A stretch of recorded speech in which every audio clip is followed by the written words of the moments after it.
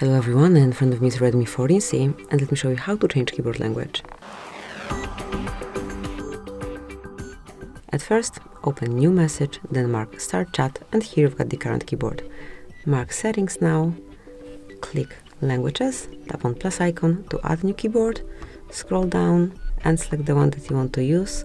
Once you find it, just mark it, and if you wish to make it a bit faster, just use the search area and provide the language to be applied.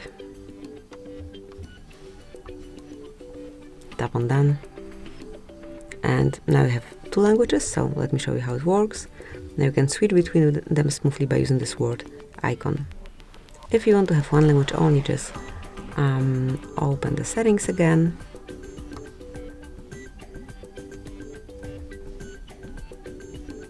Settings again, and here remove unnecessary language by tapping on Edit, mark the language to delete and confirm it by tapping on bin icon.